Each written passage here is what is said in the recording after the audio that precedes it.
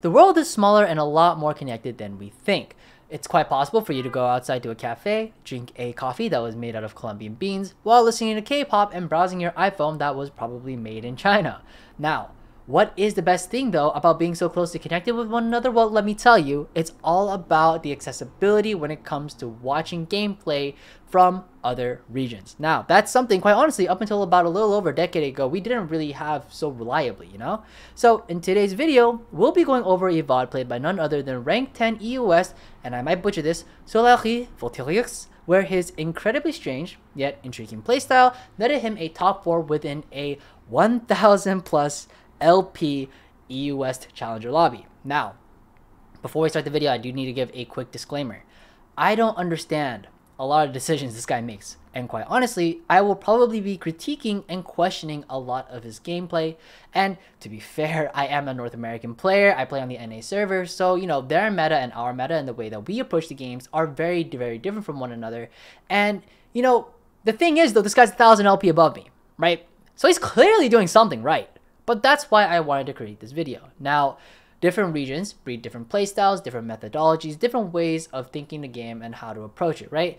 And, you know, that's what's so beautiful about watching gameplay from other regions, because we get to really learn from one another in a way that we would never be able to if we were to just stay isolated onto our own servers. Now, I want you guys to really try to play detective with me, so not only that you can help me out, but so we can help each other out, you know, and try to understand the methodology behind how this man approaches TFT.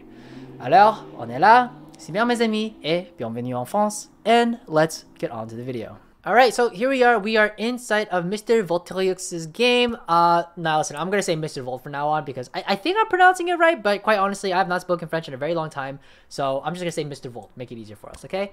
So here we see the bow start off of 2-1, and the bow start is probably because we are seeing Infinity Team in the meta right now, and because Infinity Team's in the meta, that means Sure Shot's in the meta, that means AD is in the meta. So whenever AD is in the meta, bow start tends to be the best opener just because you can do GS, Last Whisper, Runehands, a lot of great items that a lot of AD carries are allowed to use. Now, we're going to speed up a little bit throughout the opener here because there's not much to really talk about until the 2-1 augment, but we can see that, you know, right off rip, we have no carousels, or not, sorry, we have no upgrades. Nothing that great, but we do have an Infinity Team start, which is kind of great for us. But with that being said, let's go into our augment choices here at 2-1. Now, we have Duelist Heart, Celestial Blessing, Luden's Echo, and again, just to remind you, we have 0 upgraded units. 0 upgraded units, we do have the strongest opener, but everything is 1-starred. And I don't think we're even sitting on very many pairs, if any. So, it's definitely going to be a lose streak angle, even if we do have an Infinity Team start. So, if we are lose streaking, you know, probably don't want to, you know, combat augments are nice, but we don't have to take them, right? And if we're loose streaking, that usually means that we're going to be a lot more flexible as we approach the mid to late game. So you want to take a generic augment here that can fit basically into any sort of team. And, well, when you look at the options here, really Celestial Blessing is the only correct option that we can really take from this spot. And, you know, like, I mean, what else are you going to take here, right? We have 0 Duelist. Duelist Heart doesn't make any sense. Luden's Echo is great for AP lines. We have a Shiv on bench. Doesn't really make sense. So here, we are just going to be loose streaking here, taking CB. And again, you see we have no pairs, no nothing. We're just going to try to loose streak here, try to make econ, and focus on building up our economy. So far, so good. Everything here, like nothing here is like odd or strange, right? But, I mean, you know, it's fine. It is what it is. Now, we're just going to try and fast forward here a little bit. Now, we do get the Lucian pair here. Now, I think this is where things get a little bit weird. Here, he slams a Shiv. I don't get it. And the reason why is because, yes, we did win the first round. But if we win the first round, then, okay, you think your spot is good enough to streak, then you would probably level the 4 here, right? But he doesn't. He doesn't level the 4 here, and then he has items slammed, even though he's trying to lose streak. Now, you could argue that maybe, okay, maybe the lobby is just so strong that even if he slams these items, he can still lose streak. And, you know, that's justifiable. That's totally okay. But, you know, I don't know if I fully agree with that, right? Because the thing is that as he's scouting this lobby, it's not super strong. It's not super weak, but it's not super strong, right? But, you know, again, he has the item slams here, but I guess he's thinking, okay, maybe I can preserve my HP while trying to play this line. And, you know, the shift slam is fine. Playing around TF, you're kind of locking yourself in pretty early into the TF line, but, I mean, it's okay. He has an Infinity Team start. So far, you know what? I kind of get it. HP preservation, okay, makes sense, whatever. We're gonna, just fast forward a little bit here. Probably gonna look for some tank items off Carousel because he has an open belt on his Pantheon, which we see he takes the chain and belt. Now, this part also makes no sense to me. He has, let's look at this board. He has 2 Pantheon 1s, Lucian with Shiv, and a Sivir, right? His board is still weak, still trying to lose streak, right? So what would you do in this spot? Would you slam anything? Probably not, right? You probably wouldn't slam anything because you want to preserve your streak, right? And again, the lobby's not too strong. But then we see he slams a Warmogs. Now, why is this strange? Right? From a North American perspective, why is this strange? It's strange because Warmogs has very little value late game. It has value, obviously. 800 HP is 800 HP. But 800 HP is a lot in the early game. It's a lot. So if you're trying to maintain a lose streak, and you think that the lobby is so strong that you need to slam something in order to preserve some level of HP, Sunfire makes way more sense. It's not as effective early game, but it ensures that you have an anti-heal option for late game. And Warmogs, again, the value of Warmogs comes from the early game. 800 HP is a lot to burn through, especially in the early game. So if you're slamming Warmogs, you really should be win streaking early game. You really should be win streaking early game, or positioning yourself, rather, to win streak. But here we're on a 2 loss. We should be continuing our loss streak. So this is what I find very odd. But if anybody can, try to point me in the right direction and try to get me to understand what the thought process is behind this, then please go ahead. The only thing I can think of is Warmogs into Gargoyles, because that's a very, very strong combination. But even then, it's like, you'd probably rather, wouldn't you rather have Sunfire open belt and then just play into, Redemption or something else? I feel like you have a lot more better options than this Warmogs here. Here, he still is maintaining his logic, which is great. So far, so good. But as we can see here, this is the part that makes no sense to me as well. Again, a lot of things don't make sense for me when I'm watching this gameplay. Now, here, he gets the Pantheon 2. He has an extra Pantheon, and he still has Infinity Team with a Lucian 2. Lucian 2, Pantheon 2 with a Warmogs on top of the Hex. That's a front row Hex. Now, his board's really strong. His board's really strong. And if we play at regular speed, we can see that he actually scouts the lobby here as well in just a little bit. But, I mean, after, he figures out his econ. But if you notice he scouts the lobby, this board is piss weak. This board fucking sucks. This is a terrible board. Same with this board. I mean, this board's a little better. He's got Ginsu Shiv Slam. It's, decently strong, but he has no quick draws, just admin. Obviously, we don't know what the admin is because I don't think he hovers over it. But he also has, by the way, Infinity Team Heart with this board. Look, what the fuck is going on over there? I don't want to know what's going on over there. But, our board is way stronger than those two. Of course, there's Mr. 100 we have to worry about, but Mr. 100 we're probably going to lose to anyway. So, assume that's an auto loss, right? But the other two, if we want to maintain this lose streak and keep valuing our economy here, if I were him, I would maybe switch my tier 1 Pantheon, the one without the Warmogs, onto the front row Hex, and then maybe play Silas instead of this tier 2 Pantheon. Just really ensure that you hit that 4 loss, because your streak money carries over into neutrals. So you actually make a lot of money through PvE, even though you're not playing against anybody, right? But as we can see here, he doesn't do that. He plays his strongest board. And then, to no surprise, he ends up winning this fight. So, that makes no sense to me. Because it's like a clash of identities. It's like you want to play your strongest board, but you're also trying to lose streak, but then you just lost your streak. You just lost 4 gold here. Because you didn't get the streak gold, and you didn't get the streak gold going into neutral. So you just lost 4 gold here, right? Which is really, really strange. Now, obviously though, because now we're on a win streak, we can try to streak from the spot. And as we can see, we do have an open cloak on bench. Open cloak on bench is great here because, I mean, Gargoyle Warmogs is probably the strongest early item slams for early game tanks. So having Gargoyle Warmogs here and then trying to win streak from this spot, totally okay, I can understand. You could argue that he knew he was going to start win streaking, so he wanted to start winning anyways, and just start the win streak a turn early. But you lose so much gold through the lose streak that you would have had into Krugs that I just don't think that it was worth it. But again, I could be wrong. Here we can also see he plays the Sona and the Annie, and sure, it is the strongest board, but this actually also tailors his augments in case it's a hero augment, in case, because, you know, you want to play TF and having Spellslinger Infinity Team in there is really, really good for your hero augments. This is a wonderful job. So this I totally agree with on his 3-1. Now, we are going to speed up a little bit here. We're going to talk about the 3-2 augments. And now we're going into 3-2. And now, look, we're trying to win streak from their spot, right? We're trying to win streak. So which of these augments would we take from the spot? Now, if you remember from the dish soap video, we want to derive combat power from our augments immediately if we want to preserve a win streak, right? Now, if we just do a little bit of math, Stand United gives us 7.5 AD AP across our whole team. Kind of sucks. Sculpt weapons, I mean, it's a pretty obvious no-go, right? It buffs only like half your units, and even then, that's like assuming that you're playing like 3 units in your backline. It's 10% attack speed's a bow, right?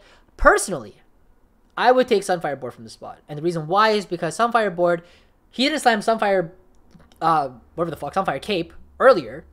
So it makes perfect sense to take Sunfire Board. So now you have anti-heal already, right? But admittedly, you're sort of saying, okay, I'll have some combat power now, but I'll have a lot more utility later. So you'll have the anti-heal later, and it's already teched in for you through your augments, and that's okay. I think Sunfire Board here is a very great choice. But if you want to reroll for a stronger augment that'll give you more immediate power now, that is an understandable decision. And as we can see here, I believe he thinks about it, but then he does reroll the augments, and now you're given Accession, Trade Sector, and Jeweled Lotus. As we said before, we want combat power, so Trade Sector probably not what we want at the moment. Is either Ascension or Jeweled Lotus. Now, why would we ever take one over the other? Now, you could just look at the stats and say, okay, Jeweled Lotus is the way to go because it averages like a 4.3 versus Ascension's 4.6. But is that really the correct decision? Well, in this case, yes. And the reason why is because Jeweled Lotus, you can think of it as basically giving your entire team a JG. You know, you don't get the AP along with it, but your whole team basically gets the crit. It's a very, very strong immediate combat power augment now. And plus, when we think about the identity of Infinity Team, because that seems to be the direction of our board at the moment, when we think about the identity of Infinity Team, Ascension does not fit very well with its identity. What is the identity of Infinity Team, you might ask? Well, the idea behind Infinity Team is that you just have a crap load of units.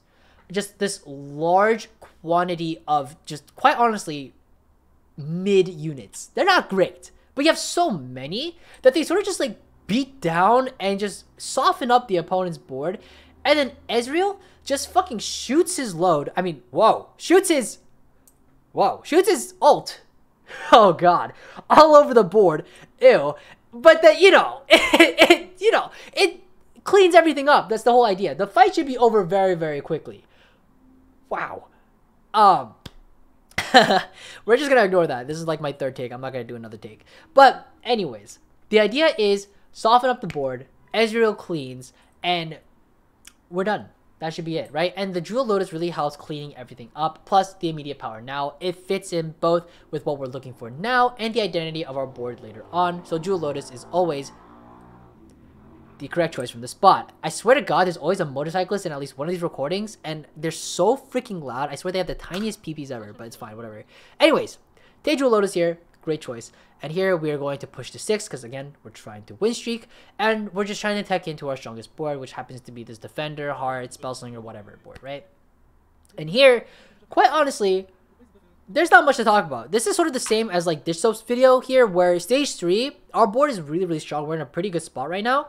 It's not like the strongest of boards, right? We have like a Wukong Wanderer board. But quite honestly, this board is really, really strong, and especially with the Infinity Team clone, we can see that, it pushes a lot of power into our board by having that extra unit. You're basically playing up like half a Fawn because you get an extra unit. So, quite honestly, the board here is really, really strong. So, we're going to be breezing through all of stage 3, really. And quite honestly, I can actually I think this is 8x speed. Like, this is so fast. But, like, there's not much to talk about here, quite honestly. Here, he high rolls a TF on 3-5. What are we going to do here? We're on a 4 win streak. We are going to push level. We're going to push level. We're going to keep the tempo going. Here, we have TF on our board. We now have 5 Infinity. And again, we're going to just fast forward the crap out of this because there's nothing to talk about. He's just going to keep win streaking. He's going to preserve his streak, and he's doing perfectly fine. I agree with all of this. This makes perfect sense in my North American low elo brain. Now, as we keep going, we're gonna speed up because this is on 8x speed and there's nothing to talk about. There's nothing to talk about. He's gonna win streak all the way throughout the stage, playing perfectly fine. This makes total sense. Now, as we are going on with this board, now you might be wondering, or as we're going on with this game, you might be wondering, like, why am I reviewing this game, right? Why am I reviewing an Infinite Team game? What's the point? Infinite Team is the meta. It's clearly the meta, right? So what's so intriguing or weird about his playstyle? Well, like I said in the previous video, strange lines and weird boards, especially in higher elo lobbies, are usually a byproduct of serendipity, alright? At the higher end of the competitive level, you're almost always playing around the meta comps and then adjusting the situation or adjusting towards the situation that you naturally find yourself in, okay? Now, here as we can see, he has the Archangel Slam on the TF, and again, the board's very, very strong. We're in a very, very strong spot at the moment. So here, you know, Infinite Team's the meta. He's playing a meta board. He's just going to keep win streaking. His board is very, very strong. There's not much to talk about. Now, 4-2 is when things start to get a bit more interesting, right? We're not at the super interesting part yet, but it gets a bit more interesting. So here, let's talk about the augment choices here. So here we have Woodland Charm, Curse Crown, Cybernetic Shell. Now, if the lobby is very AD heavy, which it's not, I can tell you that off rip, it's not very AD heavy lobby. Cyber Shell would be a great choice here. And Cyber Shell actually, I believe by the stats, has a very, very good average. I believe it's a 4.1. Somebody can correct me if I'm wrong, but actually, you know what? I can check right now. It is a 4.36 at 4.2. It's a very strong augment, especially in AD heavy lobbies. So definitely don't sleep on Shell. But two things here: Woodland Charm, Curse Crown. Now, the average for Woodland Charm is disgusting. It's a 4.15 at 4.2. But we also have Curse Crown as an option. Personally speaking, I can see both lines. I can understand why you would go one or the other. Now let's talk about why. Curse Crown, the reason why you might take Curse Crown is because you are win streaking right now. And on top of that, you are playing an Infinite Team board. What did we talk about earlier? We're talking about the identity of a composition, right? And why that's important, and why when we're taking our augments, we need to think about the identity of the direction of our board and how that can complement that so that we can keep pushing power into our board.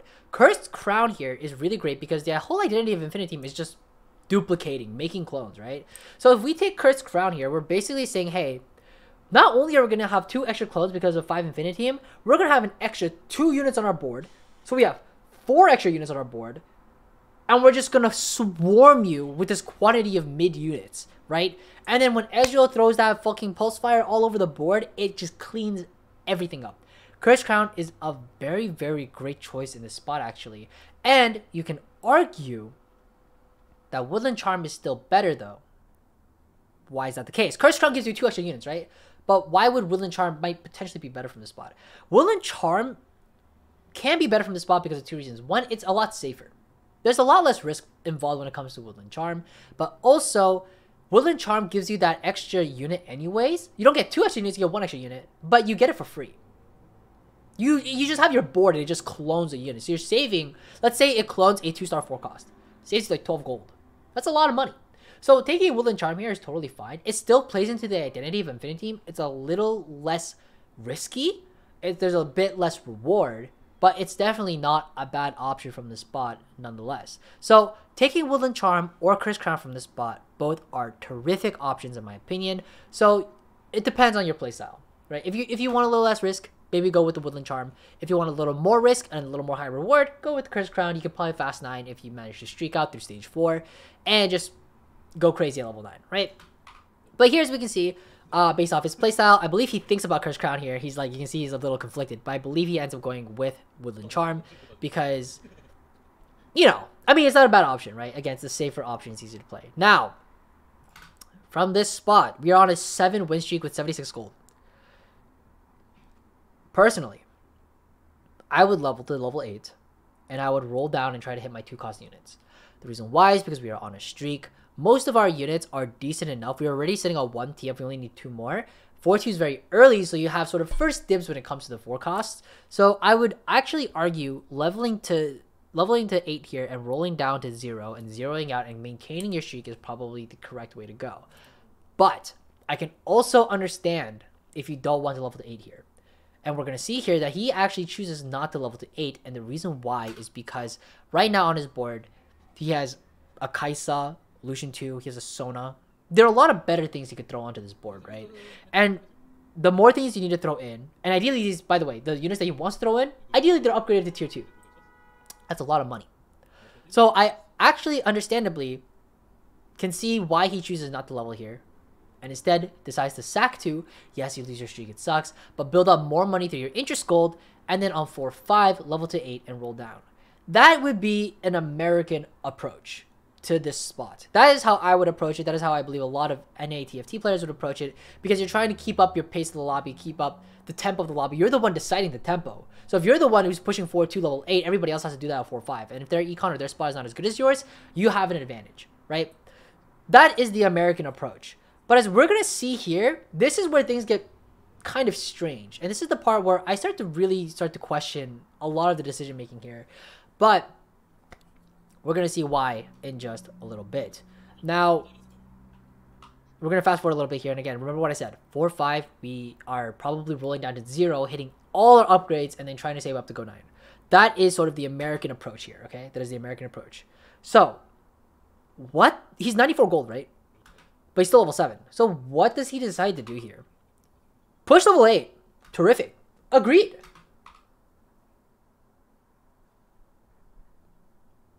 That's it? This guy slams Archangels. He has 2 Archangels and a Shiv, and he's 45 gold at level 8. Or 51 gold at level 8. With this... I'm going to rewind it a little bit. Sorry, hold on. I'm trying to remember my keybinds. With this board... He wants to go level 9 with this board. And he's going to try to fast 9. I don't know about you guys. But I look at this board and I go, holy fuck, this is dog shit. For a level 8 board? This is not great. Your carry, whoever it is right now, I mean, it's supposed to be TF. But he has the Shiv on Lucian, Archangels on a TF, Archangels on a Ace Soul, and a Misfortune with no items. This board looks terrible. And the fact that he doesn't roll down here is insane to me. Because in an American TFT sort of competitive setting, you will see a lot of people roll down a 4-2, 4-5 at level 8. And the reason why is because if you wait too long, you lose priority over the 4 cost because they're being taken out of the pool. And especially units like TF, who are popular in Infinity, popular in Nico TF duo carry, popular in duelist comps, right? It's a very popular unit. So if you can get to level 8 first and roll down faster than anybody else, you have a higher chance of actually finding those TFs because there's still all of them in the pool. But if you wait too long, you lose your priority. And this is the part that I don't understand. Now, you could be like, oh, sure, he's going to go level 9. He's going to try to fast 9 with his board, and maybe the tempo of the lobby and the pace of the lobby is so slow that he's allowed to do this. But at 1,000 LP challenger, listen, unless EUS is fucking Disneyland, which I don't think it is, that's not going to fly. And as you can see here, his board loses. Now, you might think, okay, he's falling behind the pace a little bit. What is he going to do here? Surely, he's just going to save money. Surely, he's going to save money here and then try to go 9, right? No. He buys the shop, rolls, and then sits again. So now we're thinking, okay, maybe he wants to slow roll at 8 to try to hit his upgrades. Why? This makes no sense to me. This is a very, very greedy play. And why is it so greedy? The reason why it's greedy is because, again, you're losing priority. You are losing access to the units that you actually might need, right? You're playing sort of an Infinity board. Your entire game, it's stage 5. It's stage 5 and you're playing around I'm potentially playing Infinity, right? That is the idea here. You're trying to play around the strongest comp of the game. Understandable. But you've lost a lot of priority. It's now 5-1. It's 5-1. You're still 50 gold and you still lost your priority. At this point, by the way, if he keeps slow rolling, he only rolled once. That's fine. But he also upgraded the ASOL, so he lost a little more gold there. So if he wants to fast 9, he has to commit to it. And remember what we said about the dish soap video? If you make a game plan, you got to commit to it, right? But if the game plan is to slow roll at 50, it's I'm not going to say it's a bad game plan, but it's not a great game plan. And the reason why, again, you lose your priority. You're sort of... Here's the biggest problem with it, right? The biggest problem with this is that because you are slow rolling and trying to hit these units out of thin air, you're sort of... Because everybody else took the good ones out of the pool, you're sort of left flexing around whatever units you end up hitting. And because, you know, in a perfect world, if TFT was perfectly balanced, this is totally okay. And the reason why is because everything would be balanced, right? No matter what 2-star 4-cost AP line you're playing, it should be relatively balanced, right? Especially with a no hero augment lobby, right? But that's not the case. TFTs is naturally and will forever be inherently slightly unbalanced, right? It's human nature. The game only lasts about 3 months and then we have a new set every single time. Well, now it's going to be 4 months. Set 10, waiting room. But until then, like, it'll never be perfectly balanced, so you really need to prioritize sort of the meta comps and the meta units. And it sucks that that's the case. It doesn't give you a super large disadvantage. It's a slight disadvantage. But that slight disadvantage adds up when you think about, okay, well, now you have to play a little bit of a worse AP carry. You have to play a little bit of a worse tank line or a front line. And you're sort of just forced to flex into these options that, you know, are not meta. And, you know, again, it might be like, oh, meta slave, whatever. But, you know, comps are meta for a reason. They're meta for a reason, and it's because they are so strong. Or rather, they give you a bit more of an edge, a bit more of a competitive advantage when you get to play these meta comps. Now, as we can see here, he rolled down a bit. And now it's like, okay, cool. Well, you could have fast 9'd, but instead of fast 9'ing, now you have decided to roll down at level 8 instead. But now you have these sort of crap units that aren't as good. Right? Like, Aatrox is a great unit. Like, in a vacuum, he's a great unit. But there's no real good comp that plays around Aatrox, right? And he's sort of flex, and you can flex around him or whatever. But now we're stuck with, you know, we have an Acel carry without the Acel hero augment. We have an Aatrox 2. We have some weird Fiora 1 TF1 board going on here. Like, it's very strange, right? And I think you can sort of guess that at a certain point, goodbye TF. Hello, goodbye TF. We're not playing around TF anymore. We're not even playing around Infinite Team anymore. Our game plan that we could have had, and that strong meta board that we could have had, that opportunity has been lost because there was too much time taken in order to try and greed our economy. We didn't go in Fast 9. We didn't try to flex around Infinite Team, or we didn't try to play around Infinite Team by trying to keep our priority high. Instead, we sort of slow rolled at 50. We hit Acel 2, Aatrox 2, cool, I guess. But this board, you know, you don't have an Acel with Shojin either. You have also 3 Archangels on the board. Unless Archangels is super broken, someone please explain to me why this is the case. I understand he has Jewel Lotus, but these fights are not lasting very long. This fight lasted maybe 20 seconds. Maybe 20 seconds, right? You could argue it lasted a little longer than that, but I mean, everything was dead within 20 seconds, right? Like, the fights are not lasting very long. His front line is very weak. Sure, he has Woodland Charm to help him extend the fights, but it's not, you know, it's not that great, right? Now, again, I've never played on the EUS servers. I've only seen a handful of EUS games, if, you know, more than 5. Right, so the meta is probably very different compared to ours, and it's possible he's playing the most optimal version of TFT for their region specifically. Now, I don't understand all the nuances, all of the decisions, but that's why I'm creating this video, because I want to hear other opinions in this spot, right? Like, cultures and different ideas and identities and languages breed different types of gameplay. And now, listen, I may be criticizing this a lot, and I'm saying, hey, this makes no fucking sense to me, but dude, this dude's like, he's 1100 LP here. He has 1100 LP here. And he's clearly doing something right that I clearly don't understand. So, again, if you know, if you're watching this and you're like, no, this makes perfect sense to me, please, I want to hear your opinions, because I don't get it, right? I genuinely do not understand. But, now, the only argument that I can see being made is that he's really trying to match the tempo of the lobby. Now, what does that mean?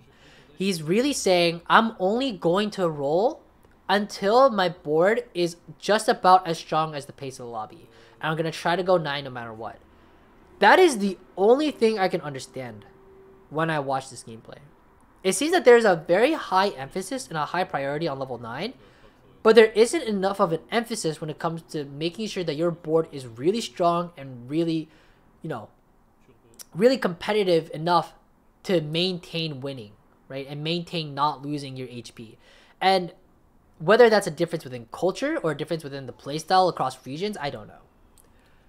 But even if that is the case, sure, he has managed to secure a top 4 lobby, or top 4 within this lobby. And albeit granted, he's been playing pretty flexibly. Most of his units are now upgraded on his board. But look at the synergies, right? He itemized the Leona 1 over an Echo 2, or an Aatrox 2, for that matter.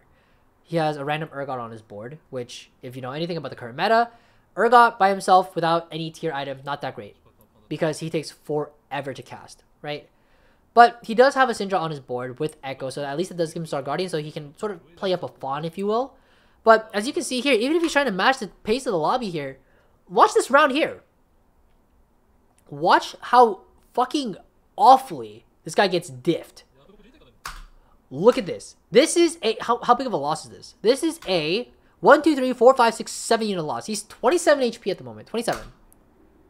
He lost 14 HP during stage 5. He's now down to 1 life.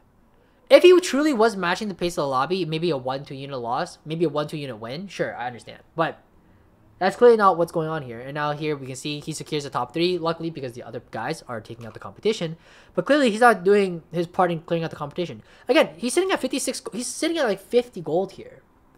He's sitting at 50 gold here. He understands that he's not even close to the first guy playing. So like, what should he do here, right? Should he try to go level 9? No, of course not. You can't even go level 9 at this spot. What is your out? What is your out? You go level 9 here and you tech in like a Fiddlesticks. Is that really going to save your board from a 6, 7 unit loss? No, of course not. So what is your out here? It's a 3-starred 4 cost. That's your best bet. Your best bet here is a 3-star 4 cost. And by the way, this MF is not doing anything. She provides Ace, but that's only assuming she actually casts. So this MF is not even doing very good here, right? Here we can see he techs off with the Leona, which is great. I heavily agree with that.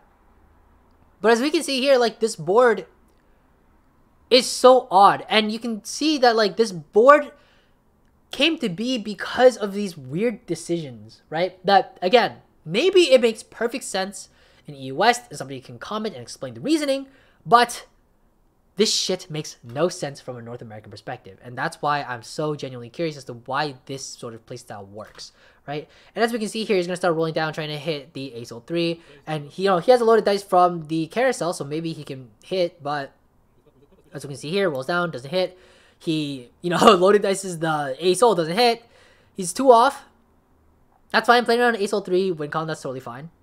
But as we can see here again, his front line's so odd. He has a Shen 2 for fun. The Shen 2 has 0 traits active. Now you could argue, oh, he's rolling down, you didn't see it. But, like, this board is so odd. And yet, look, it's still working. And here, we can see here, he has, again, 2 Aatrox 2s. Oh, I mean, it's 1 Aatrox 2, but he has Will and Charm, right? He has this Shen for fun, sells the MF. Look at this board. What is this thing?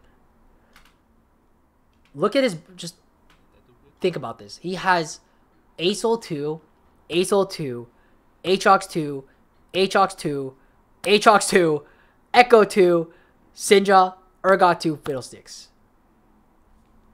He basically just has 4 upgraded threats. And like, Echo, Syndra for Star Guardian. But that only buffs them. This board is so strange. This game could have easily, I believe, could have been a first. Had he had played around Infinity Team, had he played around TF and trying to prioritize the TF and the Infinity Team line.